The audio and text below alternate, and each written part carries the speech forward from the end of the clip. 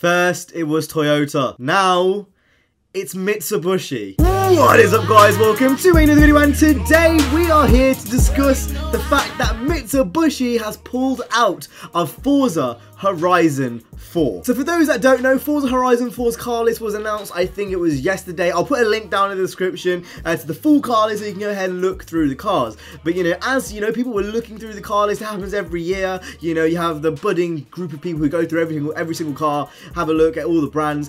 People noticed Mitsubishi was missing. Toyota obviously only have the Arctic trucks in the game, not the same thing as, you know, their production cars. So, you know, Toyota are also not going to be in the game, and we all know the problems Toyota have had with video games recently. It's quite weird, but it's also very weird. Another Japanese brand in Mitsubishi are also sharing the same testament. Now, when asked to address on this, the Forza guys basically said, and I am going to paraphrase this because I don't have the quote up in front of me, basically they said that they weren't able to license them. Obviously no reasons were given, but they were just said that they weren't able to license them. There's plenty of other cars in the game, and that was pretty much it. And I am paraphrasing, and I might be wrong in the little last bit, but basically what they said was it was a licensing problem. And I know for 100% fact, like, that is the reason why they're not in this. It's really weird because when I saw Toyota doing it, I was like, Toyota being a bit weird. Like, well, why would Toyota, out of every single company, the company that, you know, created the A86, the Supra, they're coming out with a new Supra as well. Like,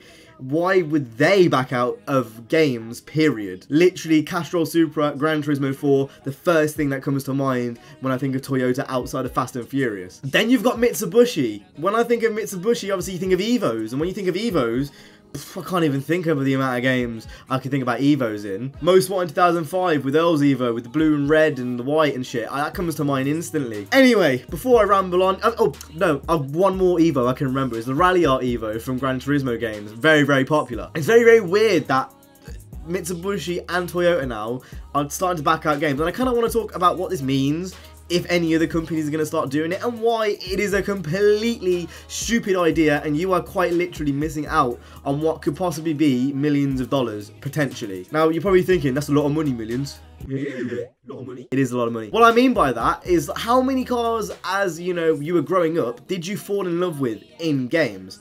For me, you know, very much, I think Nissan is a company which only recently have I kind of realised, like, I have a bit of an attachment to, but definitely things like Fast and Furious, like Need for Speed, you know, like Gran Turismo, those types of things as I was growing up was a very big reason to why Nissan is one of my favourite brands. Over the years, Lord knows how much I've spent on, like, RC cars and, you know, like display, like display car things you can get, like the scale cars, model cars, you know, Lord knows how much money I've spent on Nissan products because of how I've grown up with them, and because of things like Need for Speed, like Forza, you know, like Gran Turismo, etc, etc. You can probably see where I'm going with this. If as a kid your favourite car is an Evo 4, and the Evo 4 like goes up in price, and you happen to be a really successful businessman, you are going to buy an Evo 4 when you can afford it, because it was in your favourite games and your favourite TV shows and media. The youth now that are growing up with the modern day Need for Speed games, the modern day Forza games,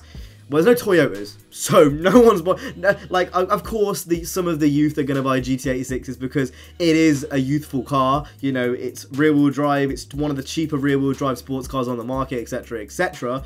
But you don't have the influence which, say, someone like me did with Underground 2 for things like the R34 and the Supra. It was a lot of a different time back then. You don't have the influence of Fast and Furious anymore. There's a reason why sports cars as a whole are dying, and especially with Toyota more so, when they're releasing a Supra and still trying to push the 8.6, why you wouldn't push these youthful markets like video games makes absolutely no sense to me. I wouldn't buy a Toyota just purely out of all this bullshit. Like, it is actually, I'll just buy a BRZ instead, because, like, I just don't understand. Then Mitsubishi, obviously they killed the Evo line a long time ago, so I'm not sure if they're trying to separate themselves from what the Evo is to them, but the Evo is literally literally half of their history. When you go to and think about Mitsubishi, no one's talking about any of their other cars for the most part in mainstream media.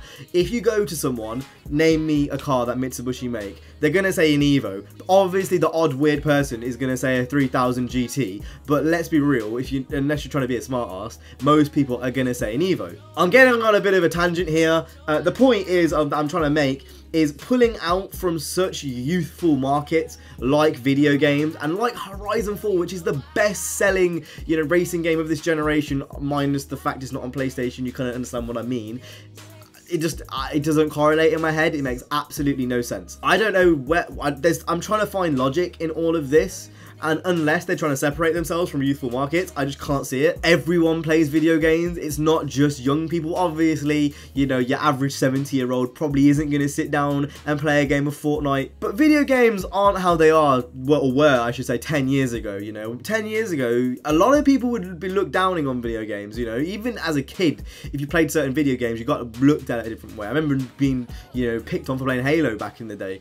But nowadays, it's not really the same. Everyone of all ages plays video games, and especially Horizon, a game which is E for everyone. It's literally a game that tries to include everyone, you know, every age range. So if the reason you're pulling out on video games is because you want to appeal to an older demographic, that doesn't even make sense, because older people play video games as well. Like it's universal now. I would say video games are pretty much on the same level as TV at this point, really, if not bigger. I don't get it. I struggle to understand where the reasoning is from this, whether even the licensing problems, because Forza as a whole, at least the Horizon series, even the Motorsport series more so, both of them, they are very, very consumer friendly brand. It's not like Need for Speed where it's illegal street racing, it's gritty, or at least it's supposed to be, you know, cop chases, you know, intense, you know, like illegal street races, etc, etc. It's not like that. Forza is literally, let's go to a festival and have a fucking sick time.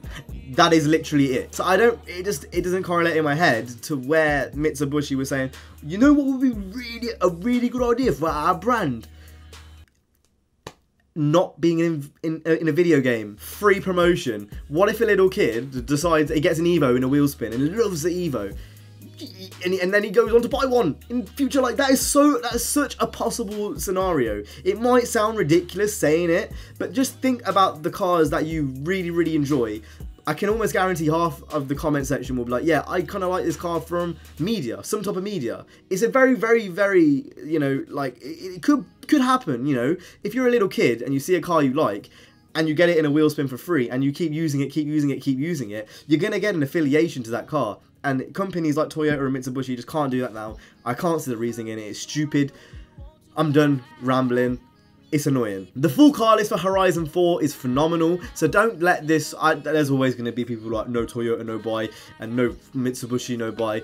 To those people, I say get out of my comment section, because that is ridiculous. Horizon's car list is stacked. It's more than stacked, in fact. You know, I can live without an Evo, but I'm just starting to think now, how many times am I gonna say that? Like, I said this exact same thing with Toyota 2 years ago. I was like, I can live without Toyota, it's not the biggest thing. Now Mitsubishi, who's next? You know, am I going to be saying, oh, I can live without Honda next? Like, and then next thing you know, Honda, like with the Civics and, you know, NSX, all that's gone.